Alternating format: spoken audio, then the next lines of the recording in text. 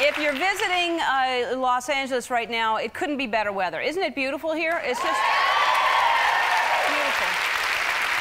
I like it. It's spring has sprung, I believe, is official. There's all kinds of birds and bees doing stuff out there, you know, you see them.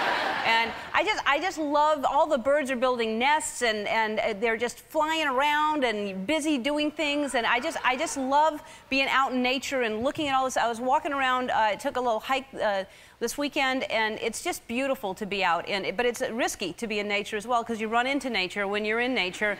And there's nothing more shocking, really, than you're walking along admiring something and you walk straight into a spider web. There is just... It is a feeling that, it's because you're admiring nature, and yet when it's in your face, you don't really appreciate it. If you'd walk into like a web of bunnies or kittens, that would be, oh, adorable, and like, you know, but your spider, oh, God, spider, you're just, and you're hoping that I mean, I don't want to hurt it, I'm trying to make it go away like that. And if you're watching anyone else, you just look at someone and they're walking normally, and then you see that and you think that they're just crazy. But people who see me from across the way doing that, they go, oh, that Ellen, she won't stop dancing. There she is again, dancing in nature, just...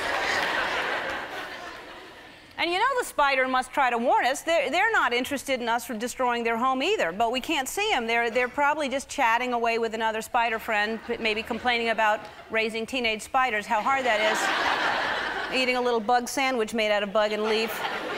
And then suddenly, oh, someone's coming. Hey, waving all 16 arms. Don't, stop, stop. Suddenly, they're just all of a sudden going 20 miles an hour on your eyelash, going, where am I going? I don't know what I'm doing. Apparently, there's a superstition that if you walk into a spider web, that you're going to meet a new friend that day. And of course you're going to meet a new friend, because everybody you pass, you're going to ask them if they see a spider in your hair anywhere. One of them is bound to become your friend. You know what they say, and I think it was Tyra who said it, a true friend will tell you if you have spinach in your teeth or a spider in your bangs. That's a true friend. A lot of people are afraid of spiders, so my advice to you is if you walk through a web and you want to get that spider off as fast as possible, just dance.